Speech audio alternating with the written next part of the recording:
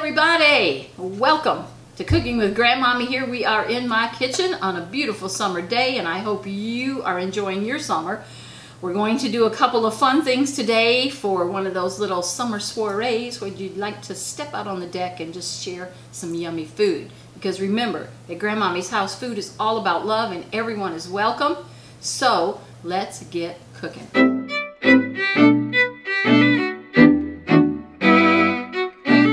Alright, so today we're going to work on a couple of different cheese balls.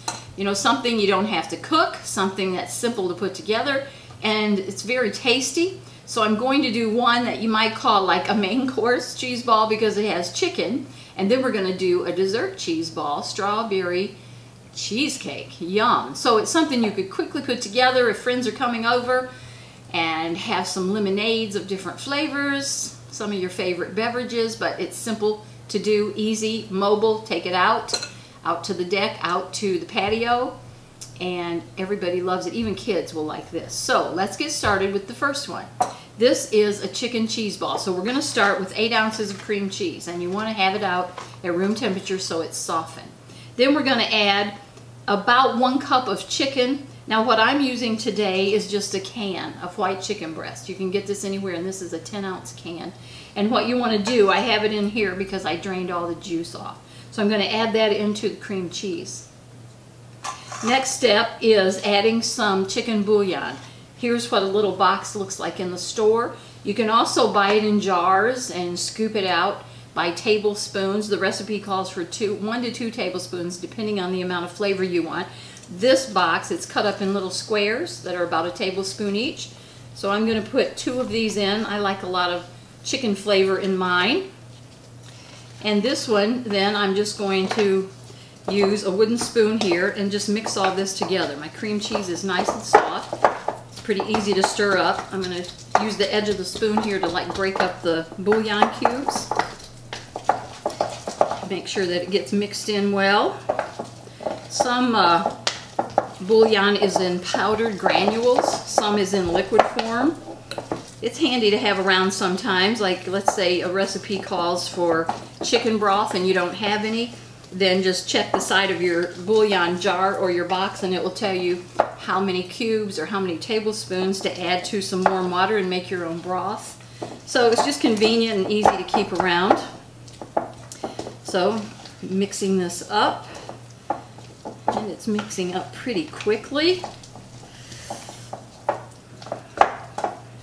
Such a beautiful day. We have had some great weather, haven't we?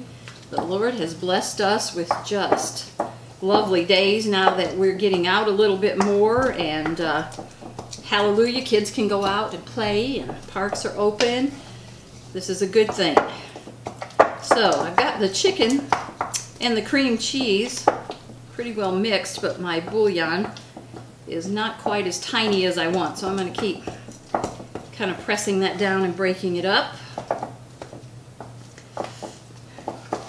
Now remember too, when you make something like this, I'm giving you a basic recipe, but if you wanted to sprinkle some garlic powder in here, or if you like things a little spicy, some chili powder or hot sauce, you can always add something to make it personalized for the way you and your family like flavors.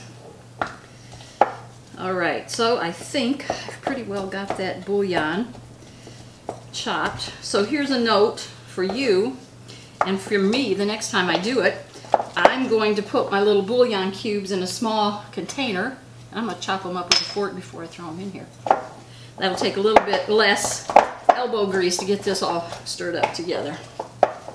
Alright. Now, I'm going to get a piece of wax paper.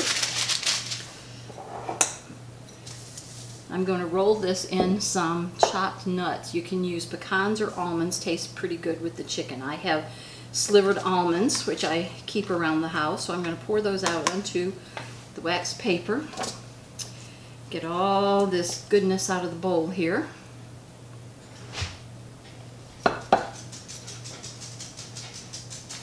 Miss Sugar's home!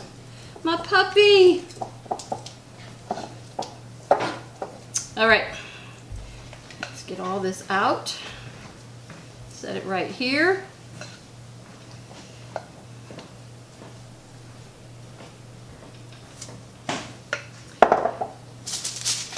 Get those almonds up around.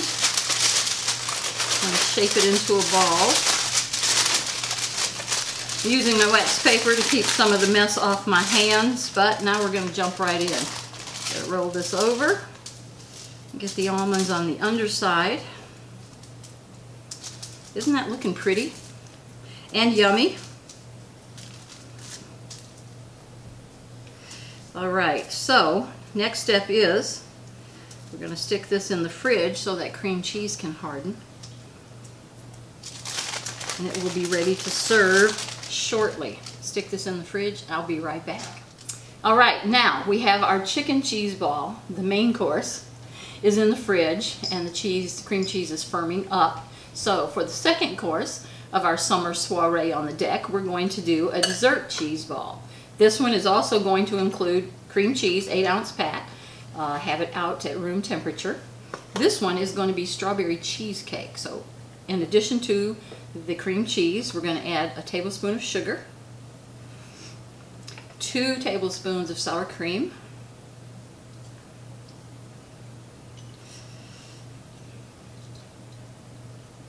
and 1 teaspoon of vanilla flavoring. These ingredients we're going to use the mixer to combine here because we want that sugar to be thoroughly incorporated and not granular. And then we'll stir in our strawberries. So let me get the cream cheese, the sugar, the sour cream, and the vanilla all mixed up. Alright, so we have this all mixed up. And here's how it looks. Nice and creamy. Smells good, that vanilla flavoring in there. So this is the sour cream, sugar, vanilla flavoring, and cream cheese. So that's the base. Now I have about 3/4 cup of sliced strawberries, and really you can put in more or less, whatever you have available. And we're going to just stir those in with this spatula. Come on out of there. And I sliced them kind of like this. Not just half slices, but a little bit smaller than that, just so they'll stir in better. Ooh, can you say strawberry cheesecake? The easy way. Ooh, that's looking pretty, isn't it? I hope you were able to get out and pick some fresh Michigan strawberries. They were so good. Season has ended. I went out twice. I ended up picking a little over 40 pounds. So we've had some really good strawberry treats, and then of course the freezer has got some good strawberry treats in there. Nothing like fresh everything, right? Alright, so I have my strawberries mixed in, and this one we're going to coat it with cinnamon graham crackers, right? Because your cheesecake would have a graham cracker crust. So I have put my graham crackers in this little bag and just crunched them up with my hands, with my fingers. So pour it out here on my wax paper. Spread it around just a bit. Now I'm going to pour the cheesecake mixture here onto the cracker crumbs.